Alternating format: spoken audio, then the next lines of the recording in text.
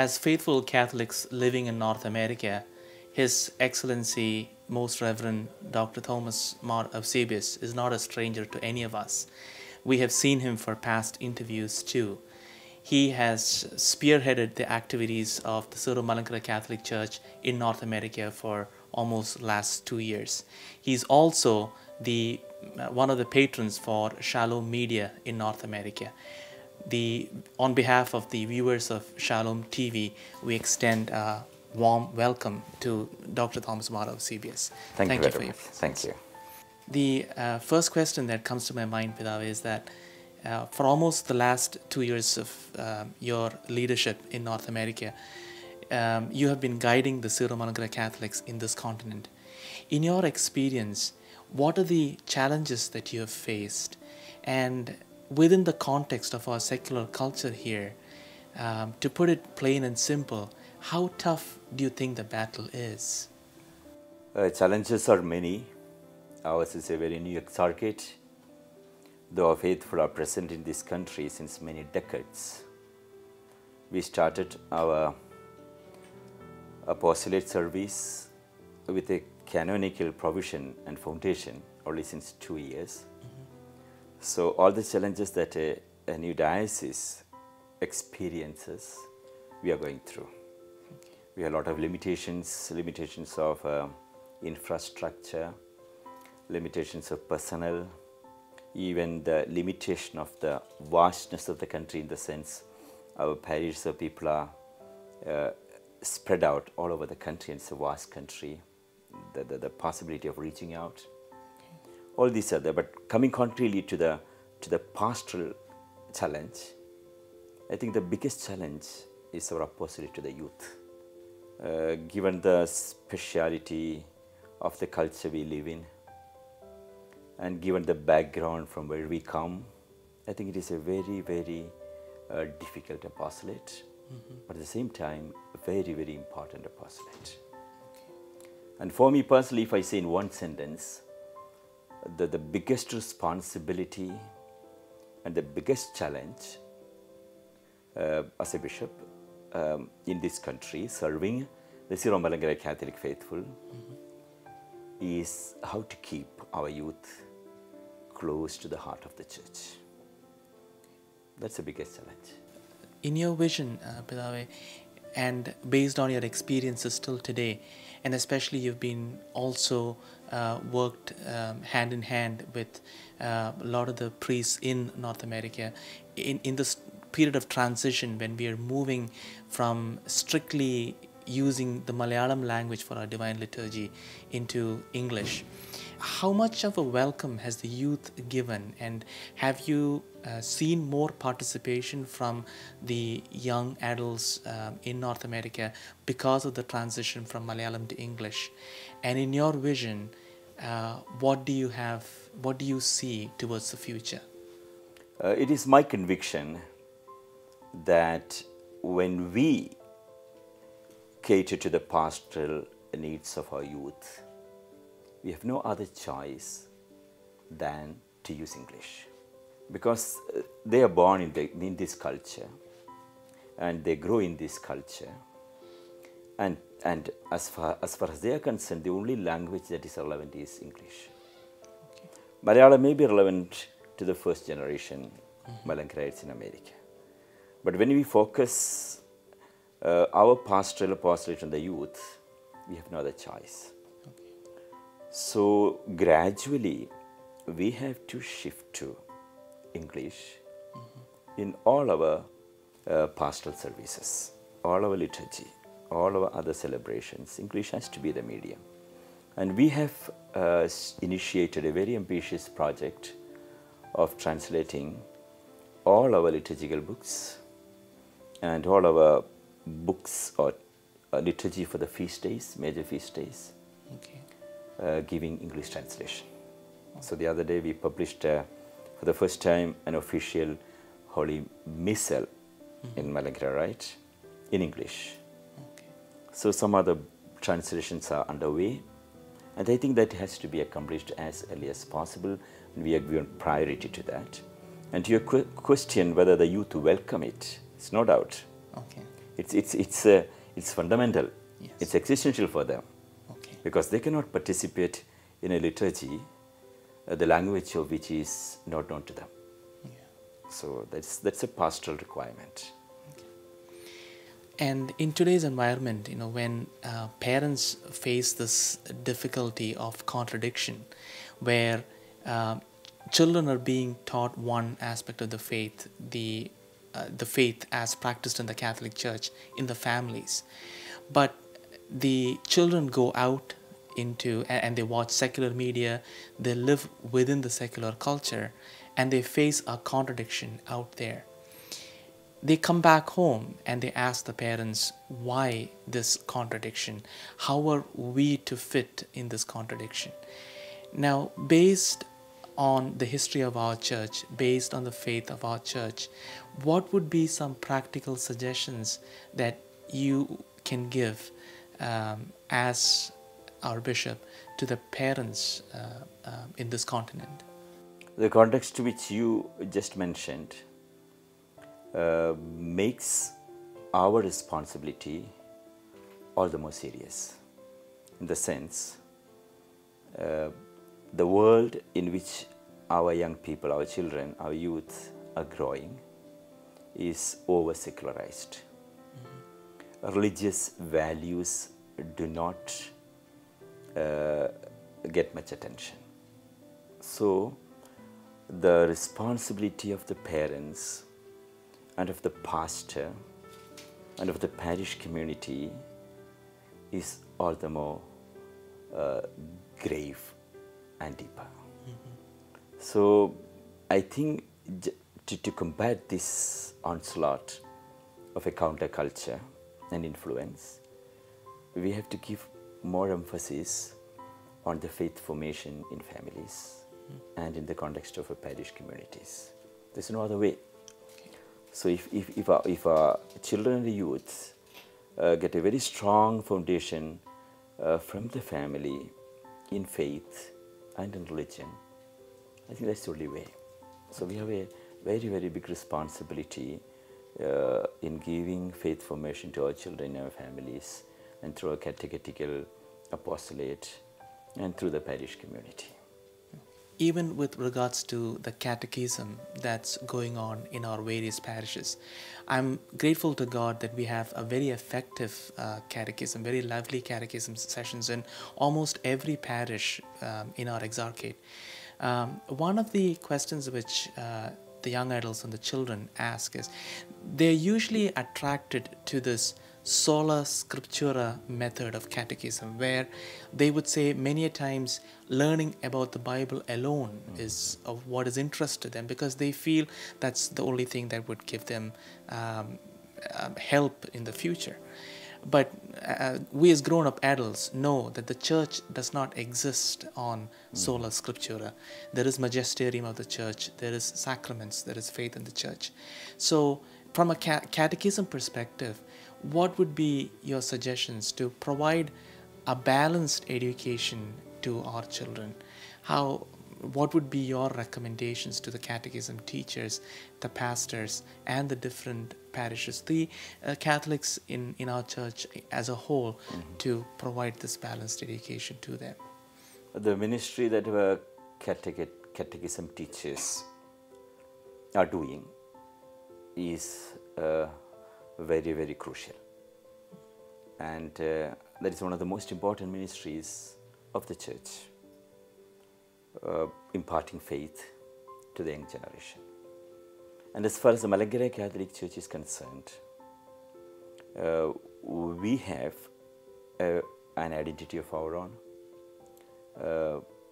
which is, as far as the spirituality is concerned, is very, very ancient liturgical tradition, spiritual tradition, one of the most ancient in the world. And as grew up in the Indian culture, we have the values of the Indian culture. Yes. And as being lived in America, with the values of the American culture. Yes. So it is not an easy task. The faith that we impart on our children has to take into consideration all these aspects, the Antiochian, Malankara, Indian, American values. So it's a very, very difficult task. We have to bring in a beautiful combination of a faith, of a heritage, of a culture. Incidentally, we have a bulletin for the Exarchate, the name of which is Symbiosis of Faith, Heritage and Culture. That just, highlights our ecclesial task here. So sola scriptura is, that I don't subscribe to that, because even scripture is formed in the tradition. Yes. It didn't just, it was not. It didn't just come as it was. It is something which formed in the tradition of the church. Okay. So it's tradition, heritage, scripture, all these have to be taken into account, and our faith formation has to consider all this. I have to give importance to all this. So what we need is a catechetical project which should take into consideration all these aspects. We have books, prepared catechism books for our own church, which in fact taken all these aspects into consideration, but from an Indian context. So our challenge in the Exarchate is to incorporate into it the North American cultural background also. Or we have to adapt these texts into the culture in which we live. We haven't yet started doing anything on this, but that is in our priority list. So give shape to catechetical texts which are relevant to the children and youth who are receiving faith formation in this continent, in this country. Now, with divine grace and under your apostolic leadership, the Syro-Malankara Catholic Church of North America is excited and proud to have 2 deacons from amongst the children who were born and brought up over here. And it's my understanding that there are yet more seminarians in formation. I have 2 questions on this aspect. One, how many do we have in total? And the second is, with them undergoing their priestly formation here in North America, Syro-Malankara Catholic Church has the heritage of Eastern monasticism, through the Bethany Ashramam, which Madam Anuspitava taught us. How much are we able to blend when our children are doing their priestly formation here in North America? How effectively can we blend this Eastern monasticism into them? And how is the priestly formation going? And what is your vision into the future? Yes, as you said, one of the greatest blessings of this infant Exarchate is the fact that we have 4 excellent young men in formation to become priests. Wow. 2 of them have been already ordained deacons, and we hope in a year's time they could be ordained priests. Wow. And we have 2 more seminarians just starting their theology this year. Wow. And all 4 are excellent candidates for priesthood. And to your second question, how in this culture we could promote the specificity of the Malankara tradition and heritage, spirituality. Yes. And surprisingly, I have been involved in priestly training almost all my priestly life so far. Yes. Almost for 20 years I taught in seminaries. Surprising, and in India. Surprisingly, these 4 seminarians, it's no exaggeration, show very genuine attachment and inclination towards the Eastern spirituality and the values of the Eastern spirituality, a liturgical tradition. So it could be because, in a culture where there is a lot of threat to such values, when people come up with a divine call to live for the spiritual tradition in which they are born, they take it more seriously. They tend to take it more seriously. I think that could be the reason. So that I think that is not a problem. If they are convinced, they will stand for it, and that is how they can be a witness to a different culture, to different values. So we are very happy about all the 4 seminarians, and we hope and we pray that we have more. Yes. God will provide. Yes. Post Second Vatican Council, the Church has seen more of the lay people coming into the realm of gospel evangelization. And with the assembly, the Syro-Malankara Catholic Church has had in Trivandrum, the apostolate towards the formation of a Suvishesha Sangham has also begun. What do you think about the formation of a lay apostolate here in North America? Do you think there is relevance here, and what would be your future vision into involving the lay people, the lay faithful, in helping the priests and yourself in this gospel evangelization? According to me, one of the positive changes in the recent history of our church is the interest that lay people show, not in living the faith, but in powerfully, directly witnessing to it, or doing direct evangelization. Okay. So we have a lot of excellent lay missionaries. I think that is the need of the hour. Okay. The mission work cannot be confined, restricted only to priests or religious, especially in the time in which we live, where we have such a shortage of vocation. So as baptized Christians and Catholics, we have to take on our shoulders the responsibility of spreading the gospel. And so it's extremely relevant. There's no question about the relevance. Okay. And the question is about how to form them, and how to make it how to execute it. And as a new Exarchate, we haven't started any concrete projects on this, but we have to be doing it. The Malankara Catholic Church back in India has already taken some very important steps in this regard. They formed very seriously a Suvishesha Sangham. In the Catholic, there is already a department for that, an office for that. Certain people are assigned with this task. In the Exarchate, we haven't been able to do anything because of our other limitations and constraints here. But this has to be also another pastoral priority.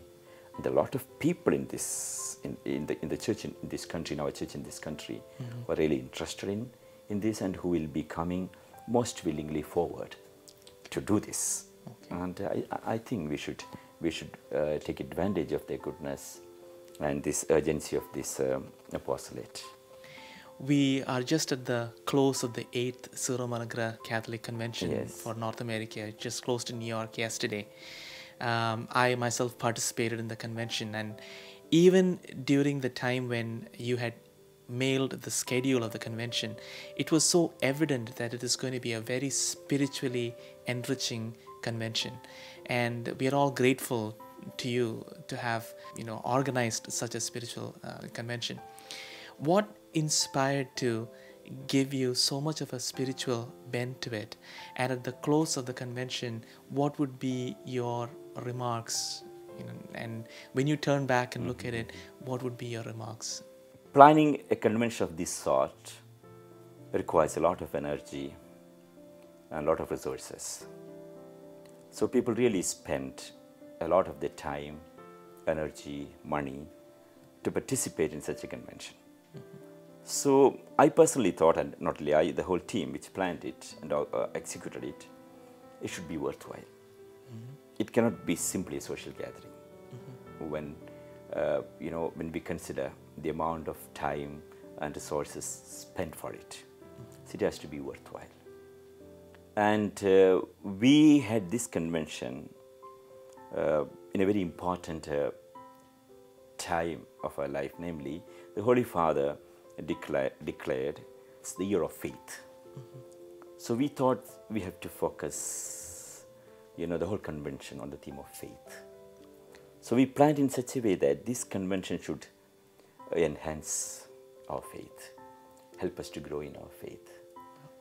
So that's how, with that in view, we planned the whole program. We chose the speakers, and we planned the whole items in the convention. So we were concerned that it had to be worthwhile coming together, not just a social gathering. So only once in three years we gather. When we go back, we should be going back enriched spiritually. Yes. Yeah. I think that way, I'm very, very satisfied with this year's convention. In fact, this is the first convention I attended, and I had the chance of planning also this convention, and I'm very happy. In fact, everything went according to our planning. Yes. And large, compared to the number that we have in America, it was a large gathering, Malankara gathering. More than 800 people participated, and there was a big teamwork.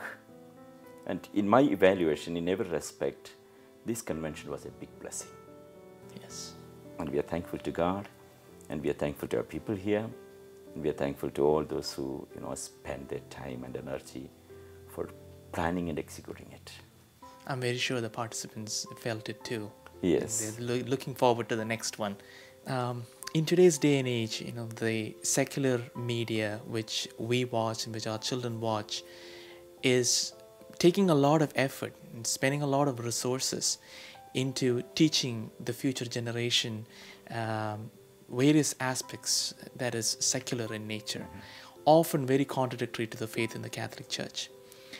Shalom Media is working hard to provide them with a different approach, teaching them the Catholic faith, and more than anything else, trying to grow love towards the church in them.